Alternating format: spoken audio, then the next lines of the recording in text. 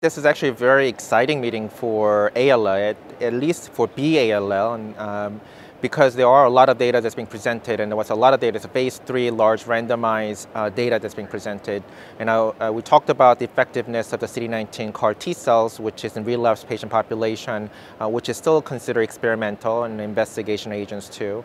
But there will also be, we heard about at EHA that the data presented in the final overall survival data of a TOWER study, which is a randomized study between the standard of care arm, meaning conventional chemotherapy patients, and also getting Blinatumomab, which is a bispecific antibody targeting CD3 and CD19, so which is a form of immunotherapy to stimulate your own T cells.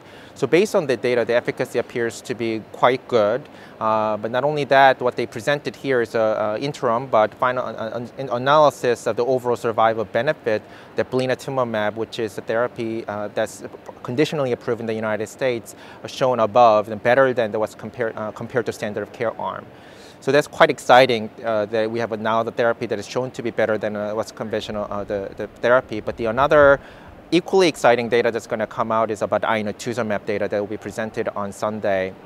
And that is the immunoconjugate targeting CD22. It's a slightly different antigen than Blinatumomab or the current CAR T cell versions are going after. So CD22 targeting immunoconjugate, that is also compared to the standard of care arm as well. Kind of similar group, the chemotherapy refractory or the salvage 1 and salvage 2, the patients with a very impressive response rates, they will also be presenting the overall survival benefit they also saw in this patient. So we have two large trials reporting a survival benefit of these new drugs over standard of care arms. So the challenge actually, which is a good problem to have, is really trying to figure out where all these new therapies fit in, what sequencer we're going to be using, what combinations they will be using in the future. But it's really a good problem to have. Now we have these three exciting therapy for patients with a relapsed disease, which in the past has otherwise no effective therapy.